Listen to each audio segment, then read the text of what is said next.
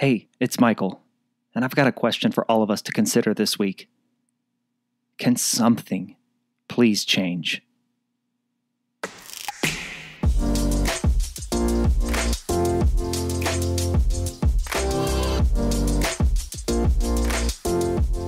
Welcome to the follow-up question. I'm your host, Michael Ashford. Come with me on a journey as I explore what it means to find common ground at a time when it feels increasingly harder to do so. To listen more than we speak so that we can understand that our differences don't have to divide us. My aim with this show is to bring you perspectives and ways of looking at issues or topics that perhaps you haven't considered before. To teach you how to ask more, better questions so that we might become more reachable as people. I'm a former journalist who believes everyone has a story to tell, and it's only when we ask questions and listen that we reveal what connects us as humans. Our dreams, our desires, our experiences, our ideas, and what we stand for rather than what we are against.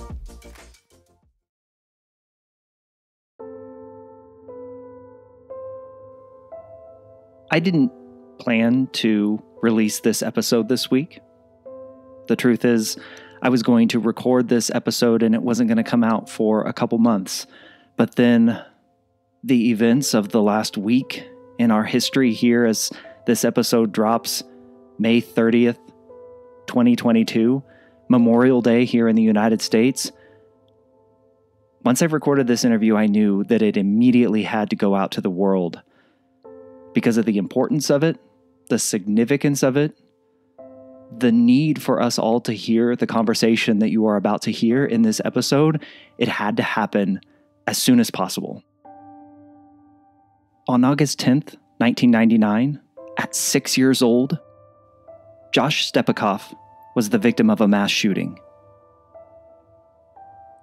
Josh was 6 years old, playing capture the flag at a Jewish kids' summer camp when a white supremacist started shooting. At 6 years old, Josh was shot in the leg and the hip. 4 others were injured. Another was killed.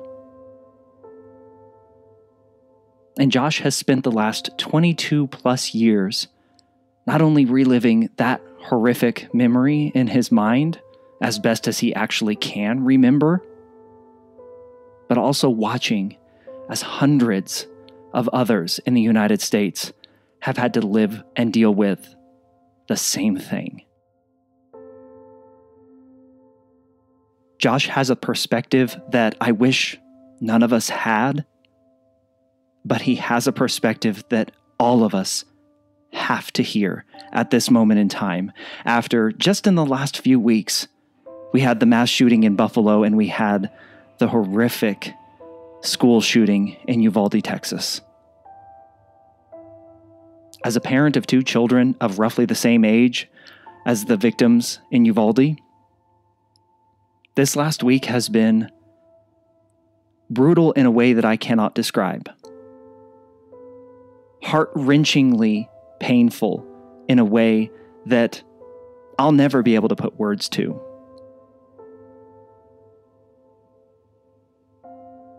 And they weren't my children. I was not directly affected by this. I don't have that context, and I hope to God that I never will.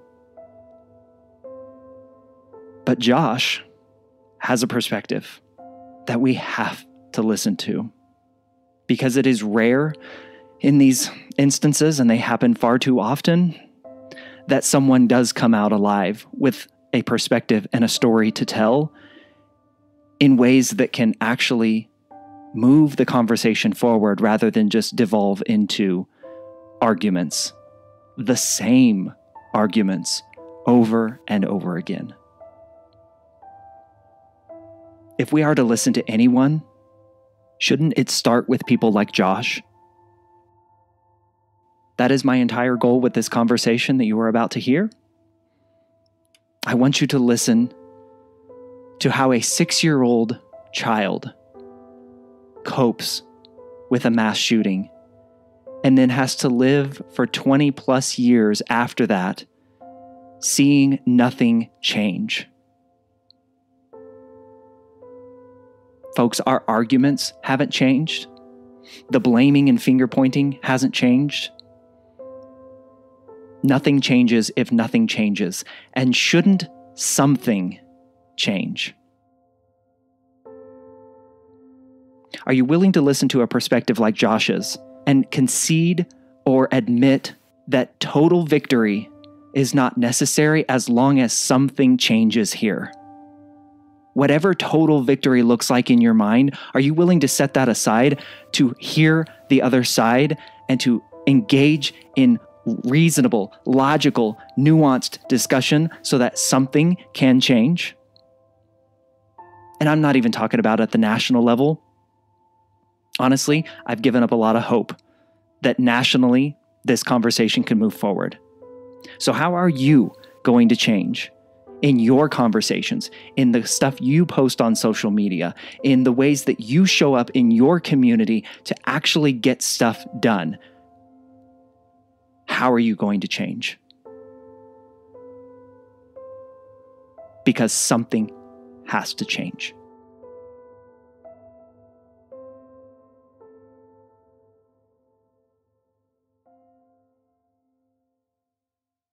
Where does your mind go in times like this that we're dealing with right now? We're recording this 3 days out from the school shooting in Uvalde, Texas, just to put it in context for everyone listening. Where does your mind go when these things happen? There's so many things that go through my mind, and it kind of changes depending on where I've been in my life. But like right now, hearing the news about the shooting in Texas, first I thought about, not to sound selfish, but first I thought about myself. And then, my wife and I have been having a ton of talks about where we're going to start sending our daughter to school. She's not even 2 yet. And so all of a sudden I had this, complete breakdown of like, am I being a responsible parent by sending my kid to school? And what kind of thought is that to have? And once I processed all of that, and really there is no processing that, but once I, got past that, that's when not only the anger sets in, the heartbreak sets in. I know what these kids are in for the rest of their life. The ones who were not murdered. I know what they have to look at for the rest of their life. And that's not a life that I want to imagine for anyone.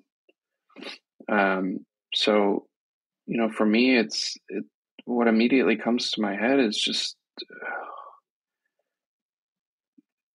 like, I wish that I could provide answers, but there are no answers. This is a senseless shooting again, time and time again. And this is where the anger picks up, right? Like, I want to so badly be, fully engulf myself in the healing process that's going to happen for these families. But I just get so pissed off because we see this over and over and over and over and over again, and nothing happens from it. And it's just frustrating. I've been doing this for over 20 years. And, it's not the first time I've had this conversation, unfortunately. But to know how many incredibly strong common sense pieces of gun legislation have been killed by our government. And in turn, we see the loss of human life time and time again, because they're not willing to have the spine to stand up and do the right thing. They continue to pander to the minority in terms of gun legislation. And we're seeing the effects of that, and our children are seeing the effects of that. In, just to put it in a bigger picture, like, yeah, we had Uvalde, Texas, which was absolutely awful. A couple of days ago, we had the shooting in Buffalo. Not even, I think, just about 2 weeks ago now, a shooting in a church that killed multiple people or injured multiple people. These things happen every single day. There's been over 230 something mass shootings already in 2022. We're in May, and a mass shooting is defined as a shooting where 4 or more people are shot. Right? We're in May, and we have already surpassed the number of days in the year with mass shootings. And it's just disgusting. I mean, they're like, I can go on and on, but there's truly no words to describe the frustration, the sadness, and how much I wish I could provide help and answers to those families. But the truth is, like, everyone's going to have their own healing journey, and it's going to be a lifelong thing, right? Like, I can provide some insight, but I can't tell you how your life's going to end up. And there's so many different ways that it can go, and it's going to be hard. It's going to be very hard.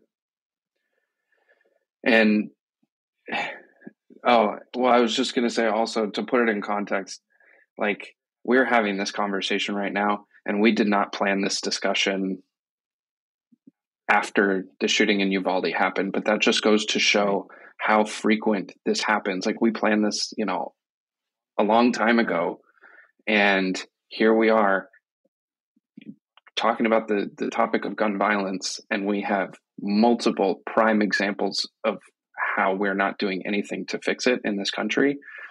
That just kind of happened. I mean, it's not even a coincidence at this point. Like, it's almost a guarantee that it's going to happen every single week. Sobering way to open, man. Let's open on a good note, right? But hopefully we get there. It's a little hard to see through the darkness right now. Something you said, though, struck me, and I want to know what you meant by it. You said, I know what the kids who are survivors, I know what they're seeing and what they will see for the rest of their lives. Something to that effect. I don't know if I'm using your exact phrasing, but what did you mean by that, Josh? We always, obviously everyone handles with tragedy in different ways. And part of my way to deal with it is to try and make light of as much as I can, right? And to try and joke around. And that's not at all what I'm doing here, but follow me. We used to joke around that getting shot was this, elite group that you never wanted to be a part of. But once you were in it, like, nobody else can relate to you unless you've been initiated into that club, right? Like, not, obviously trying to make a little bit of light out of the situation, but also when you look deeper, like, it's a really, it's not a good thing. Like, it's messed up, and nobody will understand what it is that we have gone through until they have gone through it themselves. Like, I can look at you and I can tell you that I'm freaked out, because I think somebody is going to pop out of my trash can with an AR-15 to try and kill me. And that sounds absolutely ridiculous to the general public. But if I'm talking to somebody who's, survived a shooting before, that sounds totally logical. And they're like, yeah, absolutely. I get that. I've had similar thoughts, right? So, a long answer to a simple question is that by me saying that I know what's to come for them, and I say that because only people who have survived something like this will understand something like this and understand where or what kind of thoughts you're going to have. And however irrational they might seem to everyone else, it's complete reality to me. So, I know the sadness they're going to feel, the guilt they're going to feel, the anger they're going to feel, all of these different emotions that they're going to have. And it's going to be something where, you're going to look around and you're saying, there's no way for you to understand what I'm going through.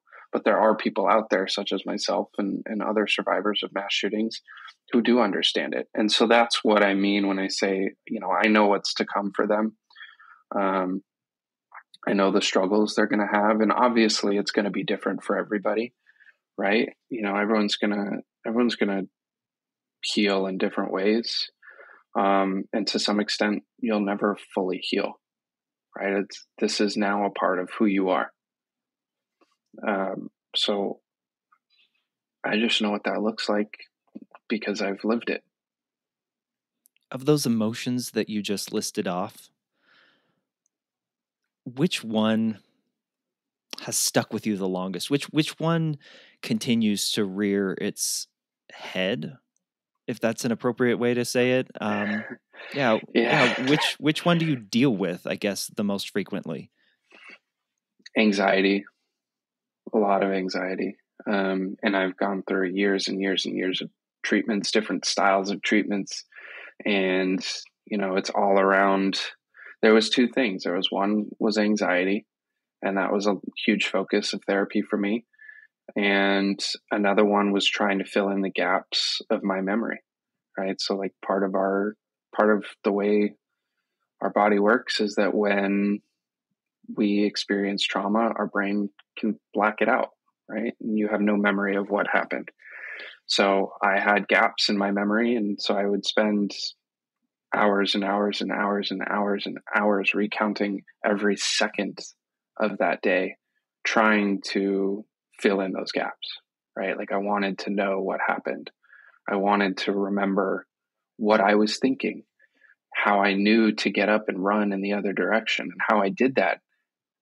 Did I know that I had been shot? Did I know that that I had a broken leg? What was going through my mind? And part of that, as I later realized, was kind of me trying to understand, like, okay, if I found myself in this situation again, could I save myself again? Right? Like I got lucky once. Will my body's natural response save me again? And that's what I wanted to know and what I wanted to understand. So those were the two things that really stuck with me. And I, at this point, what truly and honestly sticks around the longest is anxiety. And, and in a different way, there's a lot of pressure, right? That, I survived this for a reason. Like I got to do something with it.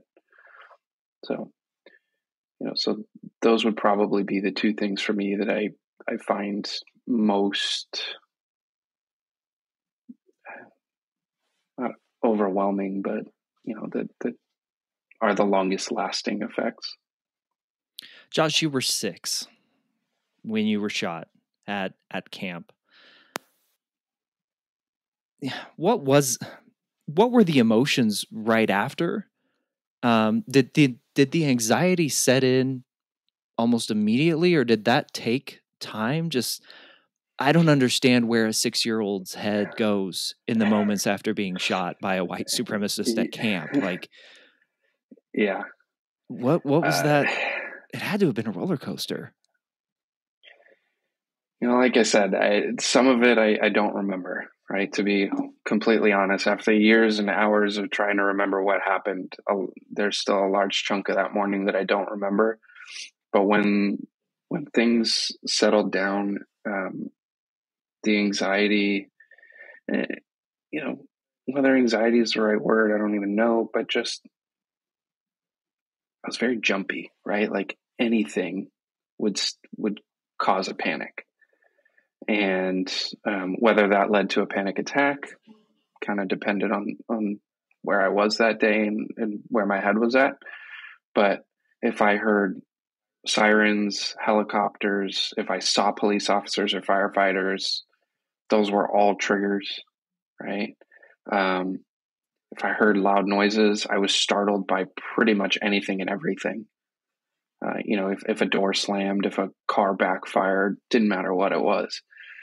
So all of that, kind of led to, and that started pretty instantaneously, and that led to the anxiety that I would cope with for the next, now going on 22 years. But like I said, it always kind of changed depending on where I was at in my life and my development and what was going on around me. But at 6 years old, I didn't go to the movies.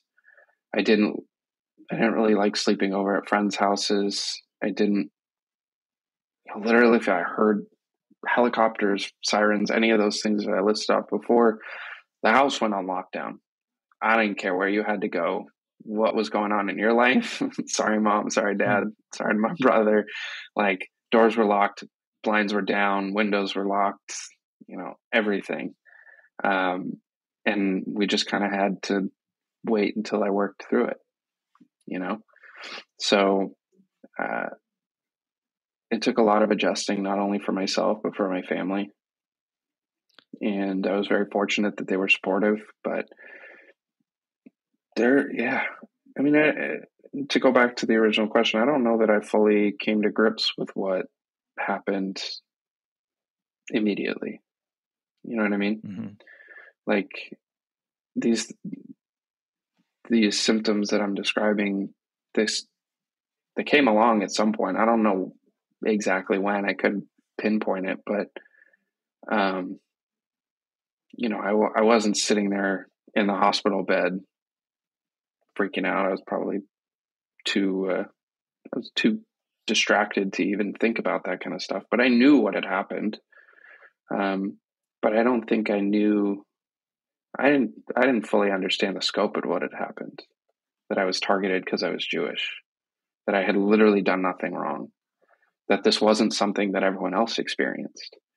And it wasn't till those things start to set in that's when things started to change, because all of a sudden I realized that I'm not like everyone else. I want to explore something you brought up earlier, and you kind of dove into it a little bit, Josh, but wanting to remember that day. I think a lot of people would listen to your story and say, what? Why? And Forget you, all of it. Yeah, and you talked about, gosh, the forethought of thinking, if I'm ever in that situation again, what would I do differently, or could I escape again? Was that yeah, I hate asking just the simple question, why, Josh, but why want to remember the details of something like this?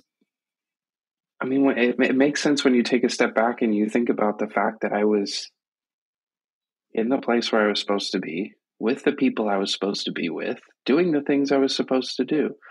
I was, I wasn't in some shady area doing sketchy things. Like, I was at a Jewish summer camp, a day camp, because my parents both worked full time, and I was having the time of my life. And so for me, the thought of getting shot can literally happen anywhere. And we're now, obviously this was back in 1999, and this didn't happen every single day.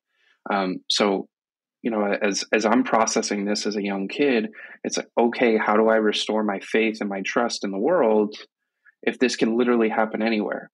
Right. And so I address that question, and there's no way to confidently tell myself, yeah, you're safe again. There's just, that's not the case. I now know that it can happen anywhere. So what's my next plan of action? And as you're probably starting to tell here, I'm a very logical and rational person, right? So, okay, if plan A is that I can't tell myself that I'm safe literally anywhere, what's the next thing I can do? And the next thing I can do is make sure that when I find myself in that situation, will I know what to do? And so that was, for me, the thought process and of why I wanted to understand what was going on. But also early on, I just wanted to, and this is a hard thing for people to understand, but the one thing in life that we have control over is ourselves, right? The only thing that we know totally what's going on with is ourselves. And to all of a sudden have this major thing happen to you, a life-altering thing happen to you, and you have no recollection of it. It's aggravating. It's so frustrating. You just want to know what happened to you almost, right? Like, what was going through my head? What did I see? What didn't I see? What did I feel? I literally know nothing. I don't remember any of it. I have one dream that I had where I, you know, could understand and put into words the feeling of an actual bullet piercing through my body. But I don't even know if that's reality because it was a dream. Mm-hmm. So was that actually what I felt, or was it just, my mind telling me what I wanted to hear, right? Mm-hmm. So like this constant uncertainty of what was going on is aggravating because it's something that defined my life. Like you and I are sitting here talking because of this one thing that happened. Yeah. And the countless conversations and people I've met because this happened to me, and yet I don't even remember it. So that was that ultimate frustration is what led me to try everything I could think of to try and fill those gaps in my memory. Because if I also think about it in the logical sense, if I look at where I was standing and where the shooter was, based on where the bullets entered my body, it would almost seem as though I was turning and running in the other direction before the bullets hit me. I wasn't fully, my back wasn't to him, but it was almost my side was to him. Or was that just, the way that he was shooting? I don't know. And so I want to know, what was happening. Was I, where, almost in like a terrible way to say it, where could I improve, right? Like, what could I have done differently? Would there have been a different outcome if I did something differently? Could I have helped anybody else? Like, you just don't know. And it's so frustrating. There's no word strong enough to describe it. Like, it's just, it's a hard one to try and describe to other people, because it's not something that a lot of people understand. And that's once again where I say, like, I know what's some of the struggles these families are going to have, right? Because once again, it's a hard concept for people to understand, which is why you brought up the question to begin with. Right? Like, why would you want to remember the worst moments of your life? I can sense the frustration for sure. And it's both heartbreaking and chilling, Josh, to hear you even say, and I don't know if you consciously did this, but you said, when this happens again. And it's heartbreaking, man. That's heartbreaking. That I don't know if you said that intentionally, but gosh, based on experience and what we're seeing, isn't that more likely? I mean, but that's the reality that I live in, right? Yeah. Like to me, to most people, and I hope most people don't share that view, and most people will say that it's not that case, but in my head, in my reality, there is nothing stopping it from happening again to me. Josh, at this point in time, there's nothing. Yeah. How do you deal with those questions, those doubts, the questions that you brought up? How do you deal with the questions in your mind of, why did it happen to me? And what could I have done better, like you said, or could I have helped, or even, is it going to happen again? How do you not spiral? I have spiraled, and that's, and you hear, we're all familiar with the term snowball effect, right? Like, and it happens. I can remember very vividly times where, like, I'll be walking outside at night. It's dark on a quiet street. And I think to myself, I should be freaked out right now. Why aren't I freaked out right now? And then I start to freak out. And then I'm like, wait a minute, I'm in a safe place. There's nothing wrong. There's no reason to freak out. And it just snowballs, right? And it would grow into this massive panic attack, all because I have the thought, like, why aren't I freaking out right now? A normal person would freak out right now. But then I start freaking out. I'm like, this isn't a normal reaction. And so there is the spiral all the time. And that's just something that I've learned to deal with. That's part of my reality. But the other part of it is that a lot of the answer to these questions is uncertainty. I don't know what's going to happen. I don't know if I could have helped anybody else. I don't know if it's going to happen again. I don't know a lot of things. And as I came to the reality of that, that's when I was able to kind of reconcile those questions and just kind of understand, like, look, I've tried, I tried so hard to answer those questions for a long time. And I finally got to the point where I just don't know, plain and simple. And I'm not going to beat myself up over things that I don't know the answer to. I'm going to keep working at it, but I'm not going to let it consume me. And what's done is done, right? So, like, could I have helped people? I don't know. And if I could have, there's literally nothing I can do about it at this point. So I can't let that stand in the way of me moving forward, because otherwise it'll be debilitating and I'll never get to, as I kind of said before, like, I survived this for a reason, right? That's one way to look at it. And the other way to look at it is life is short, right? Enjoy every moment. So how can I enjoy myself and move forward with my life and live my life in a positive way if I'm so caught up in the past? So I have to accept the parts of the past that I can't change, that have happened, take those things, tie it up in a pretty little bow, and move on forward with my life in the most positive way possible. I want to ask you a hypothetical. Sure. And I don't typically ask hypotheticals, but you're as good a person to ask a hypothetical to as possible. Mental health is an enormous part of this discussion that we're seeing right now. There's almost two camps. It's a mental health issue and it's a gun, access issue. You have talked about the fact that you had access to and went through years of help and therapy to deal with what you saw and what you experienced. Hypothetically, Josh,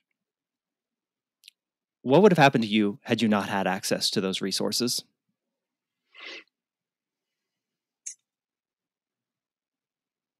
I've never gotten that one before. That's a good question.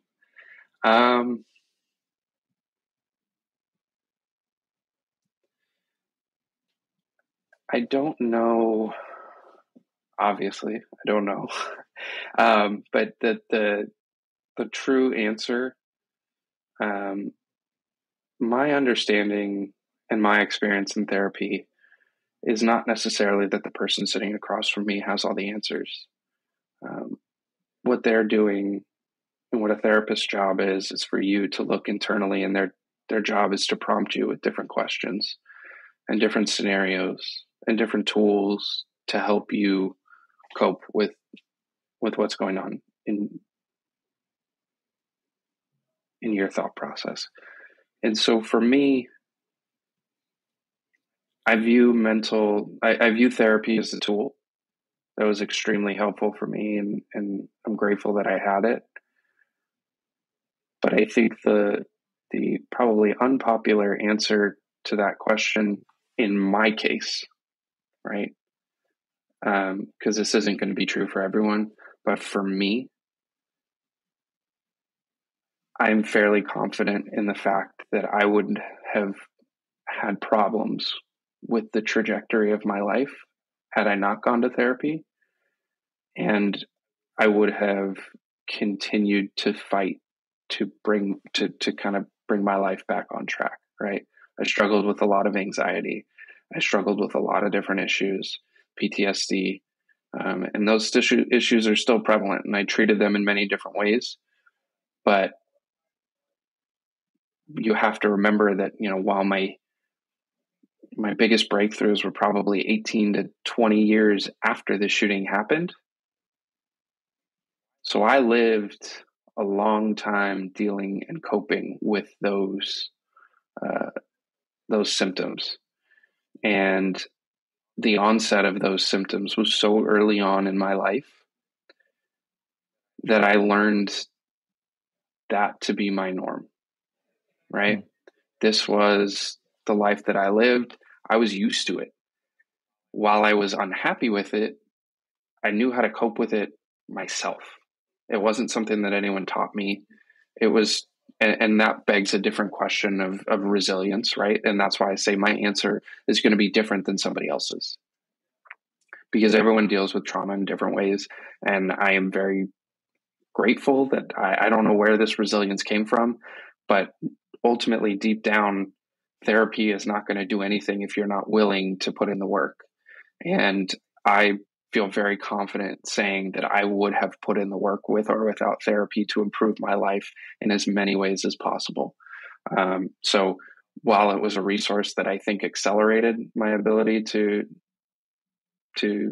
improve the quality of my life, I think I would have gotten there either way. And I also, while I struggled with a lot of different things, I think it's important to note that I was generally and overall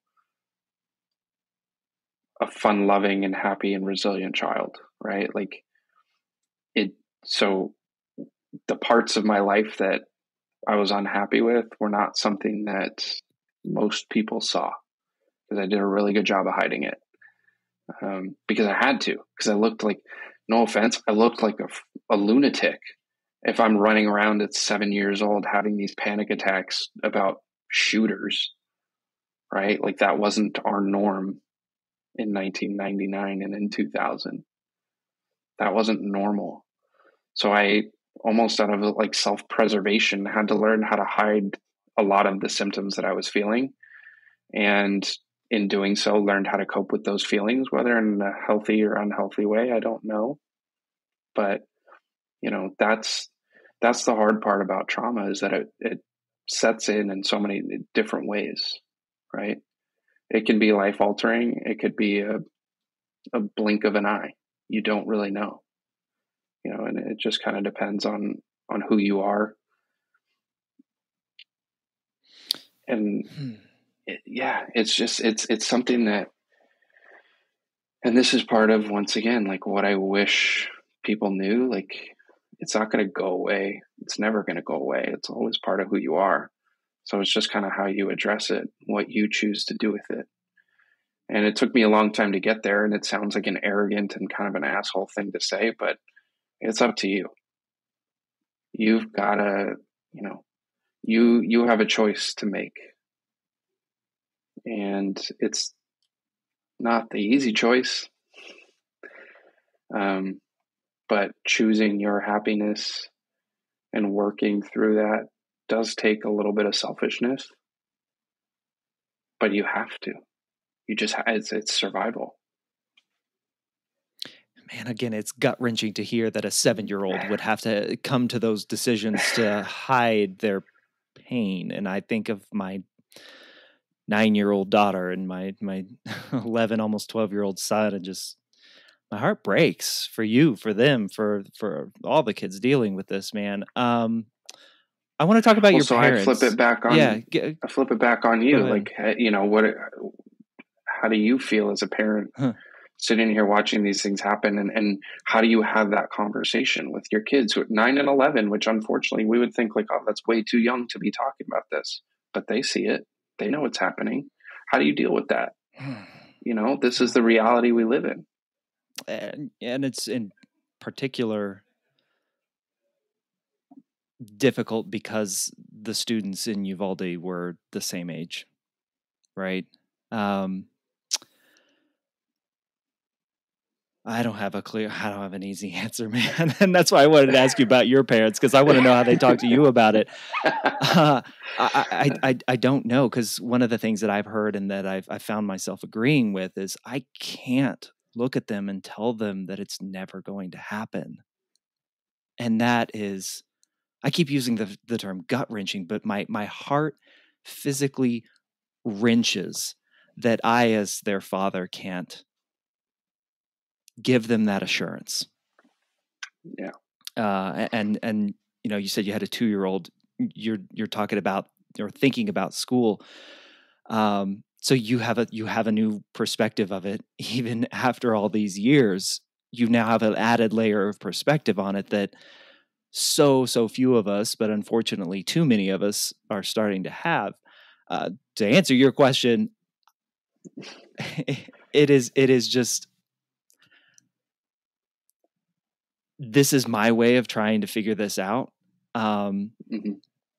To there's this dichotomy that I feel of anger and rage and hurt and pain, while also trying to understand and empathize and find, I just posted about this, find a different way to have this conversation where we're not doing the same thing over and over again, where once I'm, clearly that's not working. It's not, and it hasn't for 20 plus years. Like, I was a high schooler when Columbine happened, and the only thing that happened was we banned Marilyn Manson in black trench coats. Like, that was our solution. I distinctly remember Marilyn Manson wasn't allowed in school anymore, and black trench coats weren't allowed in school anymore. And I'm sitting there as a high school sophomore, like, what? Okay, but what about the real issue? Exactly. Like, okay, but it's exactly the question that goes through, I think, all of our minds. That was the genius solution you could come up with. Right. I mean, it's just, but there has to be, so we have to do things differently, because we keep having the same conversation and nothing changes. Nothing changes if nothing changes. But the tactics that we're using to have this conversation haven't worked for 20 plus years now. So how do we do something different? And I want your perspective on that, Josh, because you've got a different perspective than most of us do, obviously, on this. I do want to ask you, and I want to come back to that. I do want to ask you, your parents, what did they tell you? Because I'm at a loss. I know a lot of other parents are at a loss even to what to say now. So, I mean, for the first time really experiencing a major school shooting as a parent, right? I'm looking at this, and this is something that I've said for a long time. I know that my anxiety and my PTSD is going to shift with every stage of my life, right? Like, I know I can be in a good spot now, but the goalpost is always moving, right? As I'm in a different place, things are going to change. And here I find myself now as a parent, looking at this from a totally different perspective. And I remember just on whatever day it was, on Tuesday when this happened, I texted my mom and I just said, I don't know how you had the strength to send us back to the JCC, because I can't even stomach the thought of like sending her to school right now. And she's not even in school yet, her being my daughter. My parents, they said this for a multitude of different things. There is no playbook, right? There is no right way to deal with this. There's no pamphlet at the doctor's office of, your kid got shot. Now what? Right? Like, that's not a thing. And everyone has to handle it in the right way for their family. And I, to this day, that first part of the text to my mom stands true. I don't know how they had the strength to do any of what they did. They, immediately found therapy for me, whether it was, too soon or not soon enough, who knows? They immediately found therapy, and we took it one day at a time. It was a learning process for the whole family. Nobody knew what to do.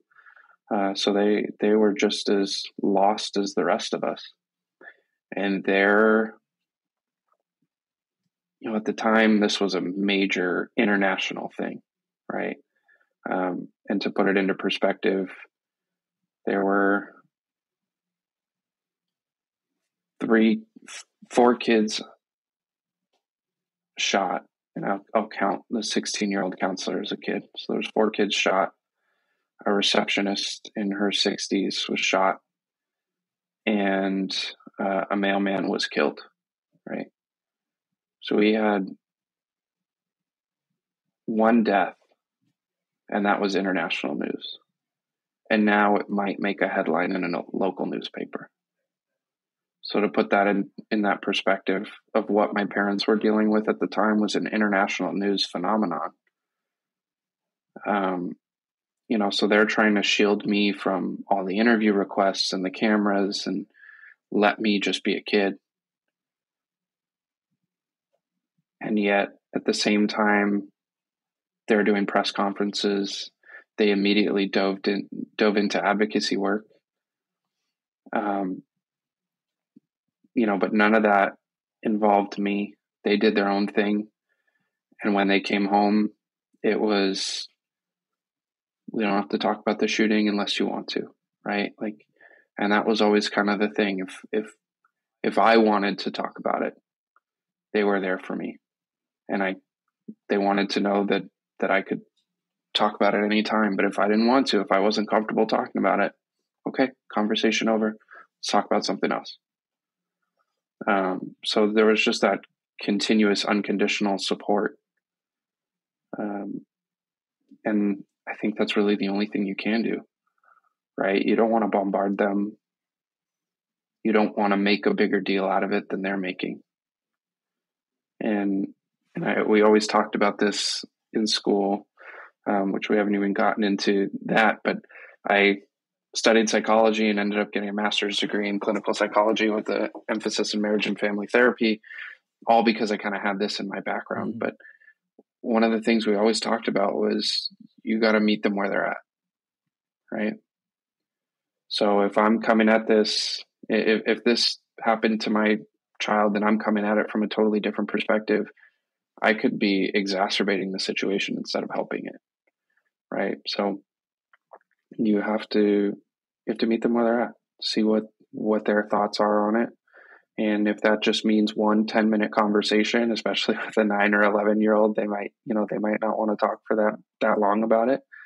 Or it might be an ongoing conversation that they want to continue to bring up, and they might want to get involved, and they might want to take on advocacy work or send letters to their congressional or Senate representatives. Like, it just kind of depends on the kid, and you have to know your children and the people in your family to try and figure out the best way to do that. But in my family, and what worked best for us was that, like I said, that unconditional support was incredible. If I was having a bad day and I wanted to talk about it, I could talk about it. And I always knew that. But they weren't going to force it on me. They weren't going to make me talk about it if I didn't want to talk about it. It was always my choice. And in a time when I had lost every sense of personal control over my life, that was nice to have that back in at least one sense, in one facet, right? Yeah. Like, here I am coping with something that I had zero control over. So it was nice to have that option again, to be in the driver's seat. Josh, what do you want to see happen? In an ideal world? Let's go there. What the fuck do we need guns for? Truly and honestly, what do we need them for? We live in a civilized society. There is no other country that deals with this on the scale that we deal with this. We have more firearms than we have people. Why? Clearly, if they were keeping us safer, we would be the safest country in the world. If a good guy with a gun was keeping us safer, we would be the safest country in the world, because there are far too many good guys with guns. But why is it that an 18-year-old can go buy an AR-15 and hundreds, if not thousands, of rounds of ammunition? Why should anybody be able to buy thousands of rounds of ammunition? What do you need that for?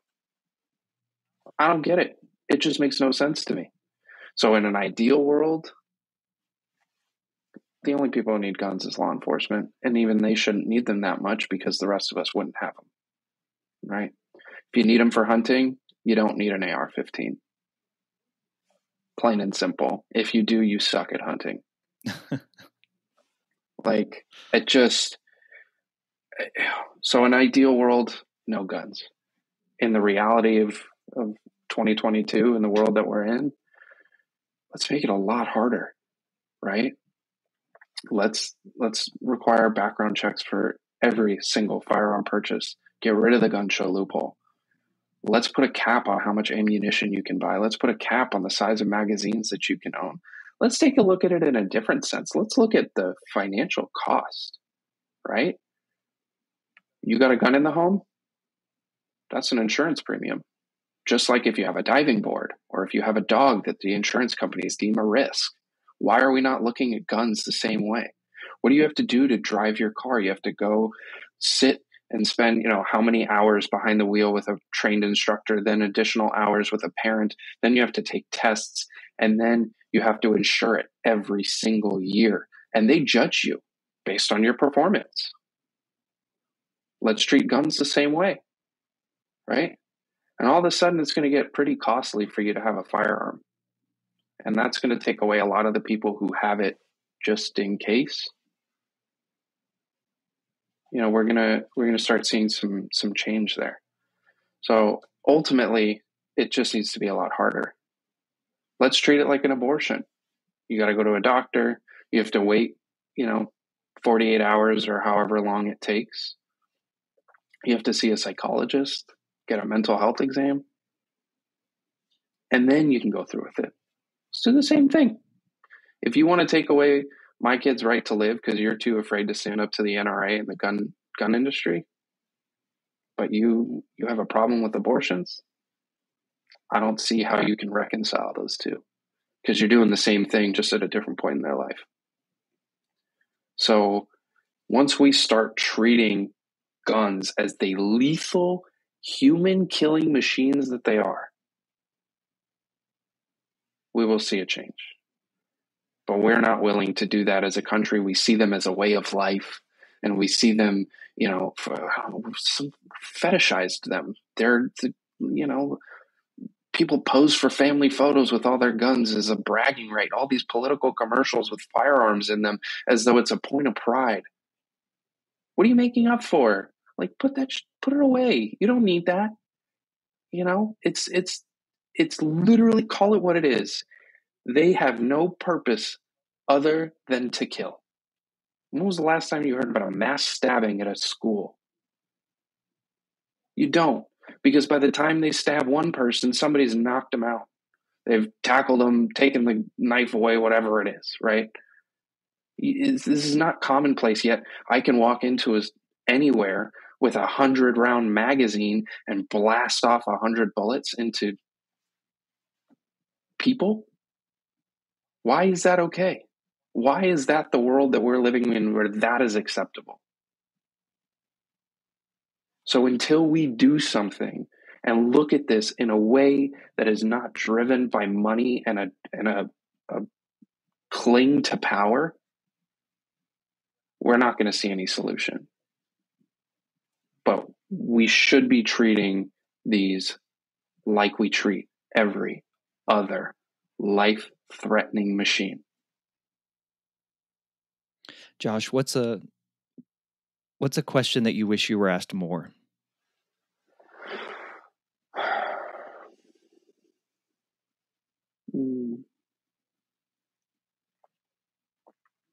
Question that I wish I was asked more. Probably that one. That's a good question. A lot of the fun, to be honest, a lot of what has helped me heal so much in sharing my story is the questions that I get that I wasn't expecting. Right. And so how can I don't know what question is going to make me think about my life in a different way the next time. The next conversation I have, I talk with people all over the country, all over the world, and I get different perspectives, and their questions always kind of prompt me to think about things in a different way. So, it's hard for me to answer that question, but I think probably the best question that I wish people focus on a little bit more was not about the shooting itself, but the healing, right? What did that process look like?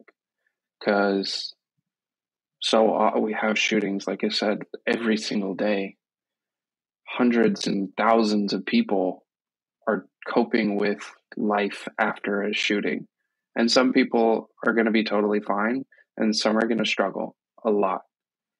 And unfortunately, our society turns its back on those people, right? We live in a news cycle world. A couple weeks from now, nobody's going to be talking about it. The shooting in Uvalde happened, and 10 days prior was the shooting in Buffalo. And I remember as the news was breaking and I was talking to somebody in my office, and they were like, yeah, wasn't it like a month ago that shooting in Buffalo happened? That's how fast our news cycle is, right? It hadn't even been 2 weeks. And we had already moved on in our life and in our world and forgotten that these people probably haven't even stopped crying yet from the tragedy and the horror that they just saw unfold, let alone starting to focus on the new reality that is their life, right? So for me, I think so many people neglect the very, very long road to recovery that is ahead for not just the people who were at the school, for their family members, their cousins, their aunts, their uncles, their parents, for the ones who survived and for the ones who were murdered. The staff of the people working at that school, people at other schools are all going to be feeling a similar sense of lack of safety, right? So this one shooting is going to affect tens, if not hundreds of thousands of people. And we as a country are turning our back. And instead we're going to, it's going to be a question at a debate, a political debate. Nothing's going to happen. And these families are still left to fend for themselves and try and improve their lives. And all we can talk about is how to react to something like this instead of how to prevent something like this. Right. So I think to get back to the question, I wish people would ask me more about the healing process, the different resources that are out there, and what kind of things you can do to begin to move on and begin to accept the new reality that is your life. Well, Josh, thank you so much for sharing what your process has been like. I appreciate it. Real quick, we've got 3 minutes left here. Point me to a resource or two that I can link in the show notes, as you just said, where folks can go if they want to learn more. I'll point you to a couple different places. I serve on the board of directors for an incredible organization here in Los Angeles called Women Against Gun Violence. Their website is wagv.org. And, a lot of times the frustration with these organizations is that, you donate money, but they don't really provide you with anything to do or, any ways that you can help. And that's one of the things that I actually love about Women Against Gun Violence is our only correspondence with our people is with concrete action, things you can do, letters you can send, numbers for people to call. And we're not just going to hit you up for donations every week or every time there's a mass shooting. We provide you with a solid list of things that you can do. And that's our communication with you. It's not just always begging for money. We also work heavily with the school districts in Los Angeles, to both private and public, to distribute materials on safe gun storage. Because once again, we're a common sense organization, and we fully understand that we're not going to get people to give up their guns. But if you're going to keep them in the home, let's talk about how we can store them safely. So we work with school districts, and we're always looking to expand and in different states and different counties, wherever we're looking to partner with just the average person. We are truly grassroots. We're a very small organization, and we look to partner with the same anywhere and everywhere. So Women Against Gun Violence, an incredible organization. We give you concrete stuff to do. We will pre-write things for you to send, right? And we call it an action alert, and that's what we send you. And it's truly that. It's, hey, here's what's going on. Here's a way that you can take action. And this is going on more often than people think, right? Yeah. There's different pieces of legislation and different chambers and different, security councils and this and that. And it's all over the place. So we keep an eye on that for you, and we let you know when there's something that you can do. If you're looking for mental health resources, it varies from state to state, but there's all sorts of different organizations out there that will help with different income levels, and there's a lot of government options out there and private insurance options out there. The first thing you can do is just start calling around and talk to the therapists in your area, and if they don't have, if they're not taking new clients, see if they know somebody who is. And you just you have to put in the work. There's not, and that's the unfortunate part in today's world, is that there isn't, a very easy to read way to find these resources. It's still kind of hard. So you got to put in a little bit of work, but as soon as you make those phone calls, I guarantee you that every therapist you talk to is going to help find somebody for you, even if they're not the right fit. Right. So, but other than that, talking to local officials' offices, they'll have different resources for different victims assistance programs and things like that can help. Wonderful.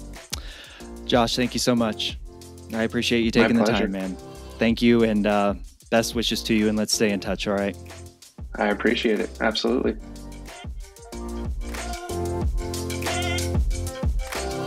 So many thanks to Josh for taking the time to share his story here on the show. Please do me and Josh an enormous favor. Share this episode and Josh's perspective with someone, anyone you know, who might find some value in listening to today's conversation, no matter where they fall on the issue and the debate about gun safety. Share this episode with your network. Help spread the good word about the importance of asking more questions. And if you like the conversations with the amazing guests like Josh that I have on each and every episode, subscribe so that you never miss when a new episode drops. If you ever want to get in touch with me, you can always email me at michael@thefollowupquestion.com or go to michaelashford.com and reach out there.